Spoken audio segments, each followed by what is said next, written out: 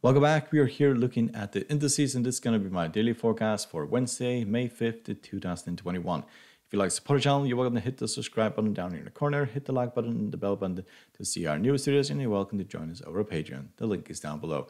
So we'll start by looking at the S&P 500, and as you can see, we have had a really rough day in the market as a whole. Especially the tech sector has basically fallen significantly down. Apple is down 4%, and most of the big tech stocks are basically down 3 to 4%. And of course, that affects the Nasdaq significantly, and also the S&P 500. As you can see here, Nasdaq was down nearly 3% when it was basically most. And this is probably only the start of this. As you can see, we have breached the 20 exponential moving average, and we're heading towards the bottom of the Bollinger Band down here at 4,089. We have settled right now just above the 20 exponential, or the middle of the Bollinger Band. If you look at technical indicators, they are very bearish indeed. So this may take some time in order to recover. You'll probably need you'll probably have a day where it drops even more, then stabilize, and then we most likely will continue higher if the 50 moving average doesn't break. If that breaks, then we could drop significantly lower. But we are in an uptrend, and pullbacks, they're just part of the game. Most of them have been bought into when they have pulled back, and we have been on a massive run since basically end of March. We have been rallying all the way up towards 4,200, which was significant barrier to get past at this point. So it is to be seen. I never short the indices. Is a really good way to lose money. So pullbacks is basically the best, or buying the pullbacks is basically the best strategy here. And considering that most of these kind of technical indicators are all pointing to lower levels, and that basically could mean that we could see this fall even further. So it's just a waiting game. So let's look at the Dow Jones. So the Dow Jones fell all the way down to the 20 exponential and then rallied. So amazing rally at the end of the session. If you look at technical indicators, they are fairly mixed. MACD is bearish. The stochastic is crossing the signal line and becoming bearish. The CCI is still in bullish territory, and the RSI is flat. So this is far more resilient than the S&P 500 and the Nasdaq, for example, that we'll look at just in a minute. So 20 exponential is holding, and it has also been holding in the past. So we see it here. You tested the 20 and basically bounced off that. So as long as the 20 is holding, it doesn't look very likely that will drop towards the bottom of the Bollinger Band or the 50 moving average. So this is probably just going to be a grind for a really long time up towards 35,000. So let's look at the Nasdaq. It's probably where all the action was today, and as you can see, it completely fell apart. So we were down nearly 3% and have pulled back quite a bit, just above the 50 moving average.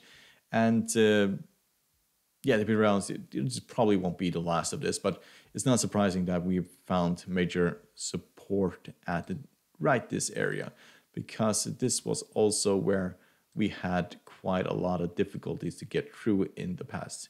See how often we basically tested this area before we broke through, and now we basically went all the way down and then bounced. So if we manage to stabilize here, then we can recover. If we break below the 50 moving average, then we could drop all the way down towards the 200 moving average, which also was the bottom here.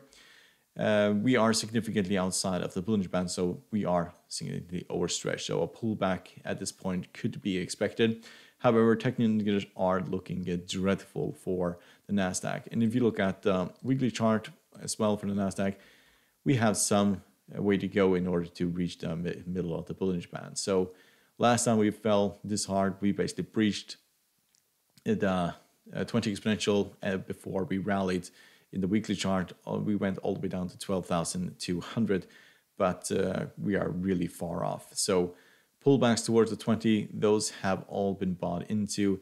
If you look at what happened last May, which was a really good month for the Nasdaq and the stock market as a whole, was basically here. We did fall, and then we had this massive rally all the way to the beginning of September, until we basically fell apart here, and it fell roughly 12 to 14% before recovering again. So May last year, if this is going to be very similar, then we are looking at a really good bullish run all the way towards September. But history is just doesn't really always repeat itself 100%, but looks very similar to what basically happened next time. So if this holds, then we could go higher, but it could also break and we go significantly lower. So let's look at the DAX. So the DAX, also very similar to the Nasdaq, fell roughly 3%, has recovered a bit. We're trading just above the 50-moving average, significantly overstretched here, and the technical indicators are looking dreadful. There's a lot of room to the upside, no downside, before this becomes oversold. And the DAX has pierced the 50-moving average several times in the past. You can see it right here when it just completely fell apart, also down towards the 200-moving average. The distance between the 50 and the 200-moving average at this point is quite substantial. So DAX has been on a massive rally, so this was always going to happen. It was just a matter of time. I thought it was going to happen right there when we pulled back, but still went flat, rallied, and then pulled back a little bit flat, and then now we're falling apart. If we manage to stabilize here, then we could rally. Otherwise, if we break below the 50, then we could head towards the 14,500 and probably 14,000, which is the previous lows over here. Technical indicators are all looking dreadful and are very bearish. So let's look at UK 100. So UK 100 did rally up towards the top of the Bollinger Band and then bang, all the way down to the 20 exponential moving average down here at 6,914 and found support there.